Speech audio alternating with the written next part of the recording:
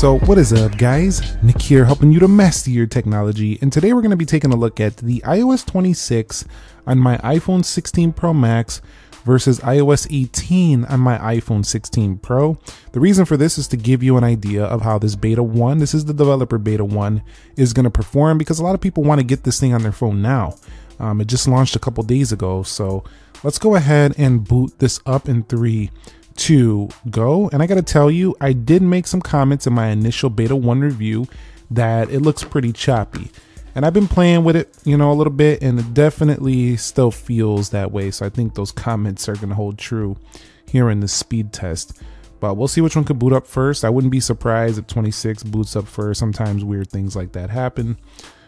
But definitely I wanted to use both of these phones because they both have the same CPU, so there's going to be no difference there. And 26 did boot up a little bit faster.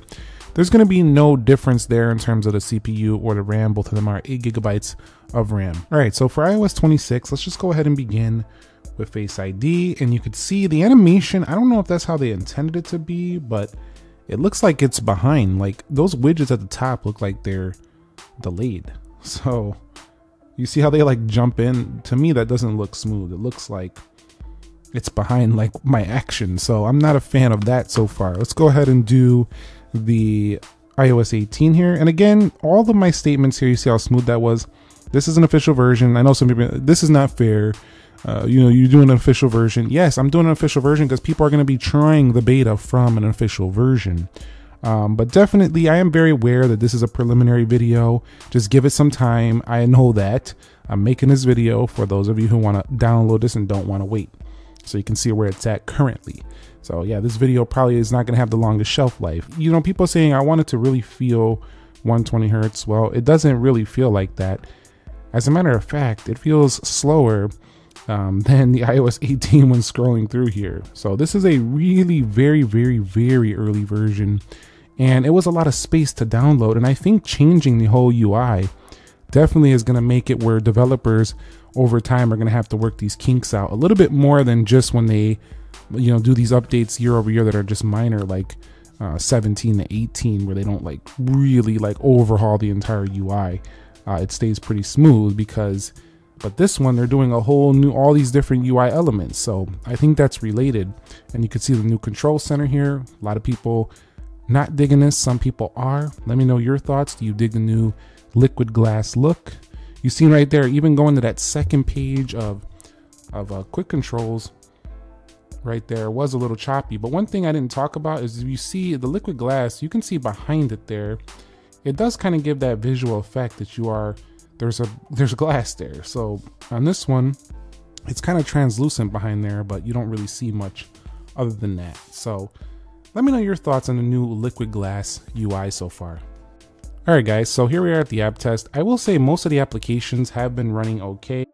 So we have 18.5 on the right, iOS 26 developer beta 1 on the left. Let's go into the calendar, and you can see faster on the right. We'll go into clock. Again, faster on the right. We are going to have the ability now to edit those snooze alarms that we talked about, but you can see down here, even when you click these elements, they do look a little bit different. In this application, it's not that serious though. Let's swipe up out of there. We'll go into the calculator, and it looks like the animation was still faster on the right. We'll go into App Store, faster again on the right. So same CPUs. You can see how down here there's elements changed, and as you go through, it does have a little effect down there on iOS 26. So that's definitely nice. Let's go into ChatGPT, faster on the right. We'll swipe up out of there. Gemini, faster again on the right. We'll go into Grok, and launching first again on the right. We'll go into Copilot on both, and that was just a hair quicker on the right. We'll go into YouTube, and we'll go over here into trending devices here on both. Let's go to trending.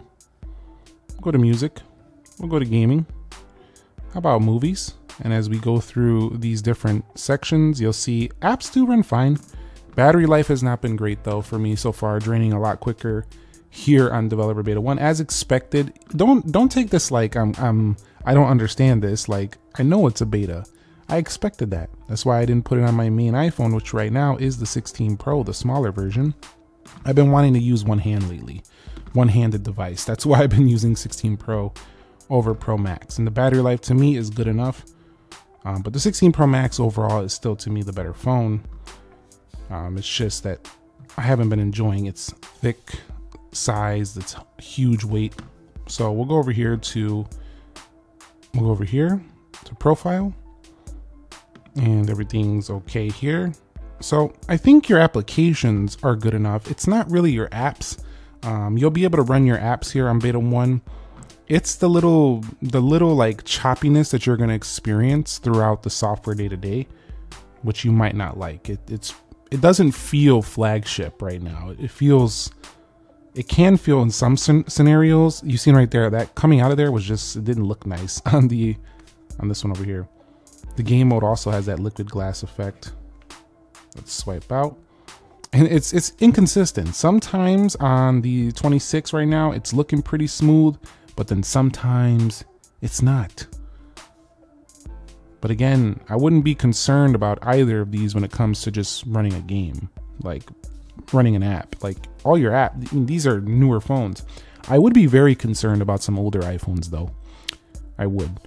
Probably like, you know, some of the older 12s or 13s. These phones are probably running this horrible right now. I mean, I can't confirm that because I haven't tried it yet, but just based on seeing how it runs on a 16 Pro Max, I don't expect it currently to be running much better. This one's downloaded resources, so basically a little bit of an unfair test.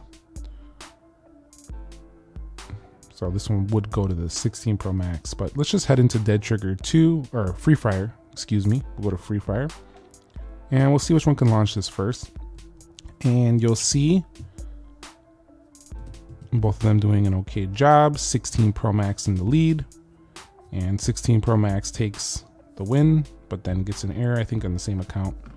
But both of them do tend to perform like app launching. That was pretty choppy on the left. App launching, and you see right there a little bit of a choppiness coming in decently similarly. Let's go into 3D Mark, basically the same. We're going to speed test, and basically the same. And I don't even have InShot on there. What am I doing today? I was so hyped about iOS 26, I forgot to put a couple apps down here. Let's go into InShot, and we'll head up out of here. We'll go into Lumaf Fusion. And you've seen like how the iPhone 16 Pro Max was like having some chop, but then some of them were smooth and you couldn't barely tell. That's the inconsistencies that come with a beta.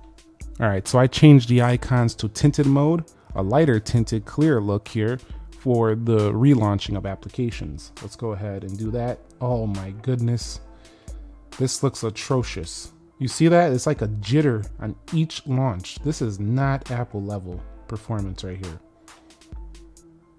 This is like mid-range. Whoa, even worse than mid-range right now. Look at this. Do you see that? Like, I don't know if you could see it. It's just like such a delay right there. Let's go over here to Gemini. And as we go through here, we're going to ChatGPT. Whoo, this thing is slow. Wow. Look at that. Some people are going to say my iPhone doesn't run like that. Well, I'm not sure yours does. Everybody's iPhone runs a little different, but man, that was choppy. Let's go ahead and take a look at the iPhone on 18.5 and why you should stay here. Look at this.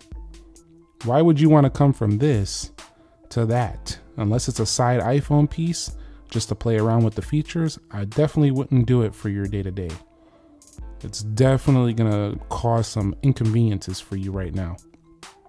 Let's go to Grok Gemini, but that's only right now. I can't wait to see how the betas evolve and how it becomes when it's buttery smooth, because it's going to be quite fun to use when iOS 26 is been polished up and it has fast animations and everything. Maybe it'll even get faster performance later, but definitely you've seen 18.5 super fast here to relaunch applications.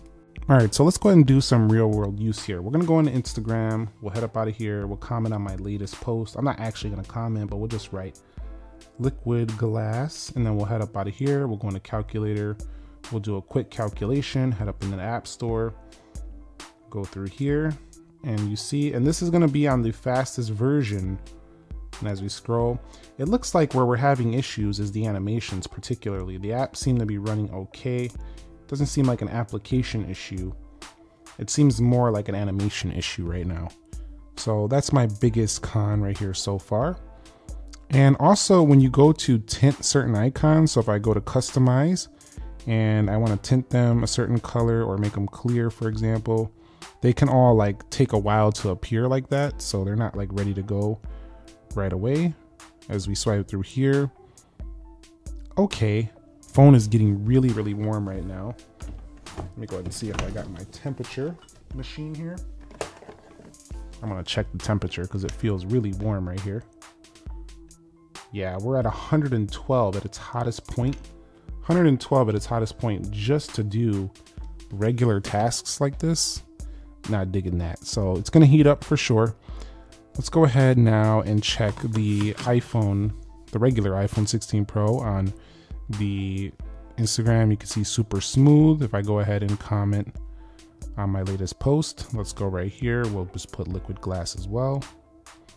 Super smooth keyboard, animations look beautiful. So yeah, you better stay on the regular version if you want great performance. I mean, you do whatever you want. I'm not telling you exactly what to do, but I'm saying if you want the better performance, you're going to be much better off here.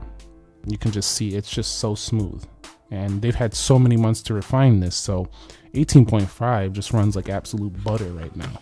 So definitely great. And also we're doing all the same tasks here. I can go ahead and go through all these applications, and we'll take a look here. Look at the temperature here.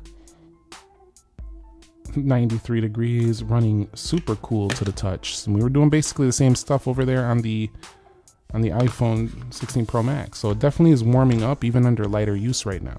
All right, so Geekbench says it's iOS 19, but it's actually iOS 26.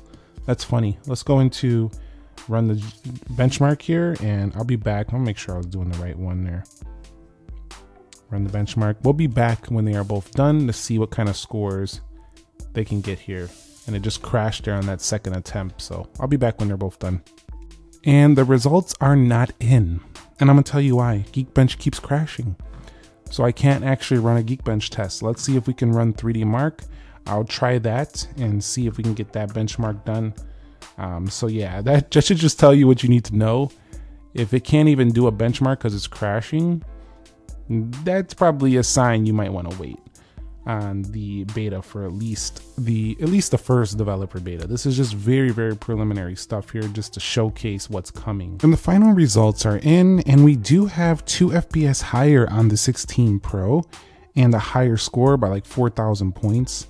Scoring better than 85% of devices, scoring better than 81. So 4% difference, but it's pretty noticeable. So yes, 18.5 clearly performing substantially better than iOS 26. Some people want to know, like, should I download it? And my honest answer is not on your main phone, not right now anyway. That's definitely going to change very soon here. Probably after a few updates they improve the performance. But this one might take a little longer than usual, I feel like, to prove the performance, but I could be eating my words as well in just a couple of betas here. But definitely, currently, I would say no, unless you have a side phone that's not your main one, you just want to play around with the features.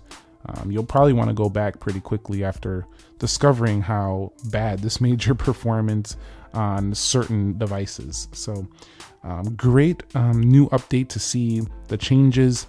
But definitely it really is meant for developers to improve the software over the next coming months. So yeah, that's my take on the performance of iOS 26. If you want to see the feature set, what I think about what's coming in the fall, take a look at my iOS 26 Beta 1 review. I'll leave it linked down below for your convenience.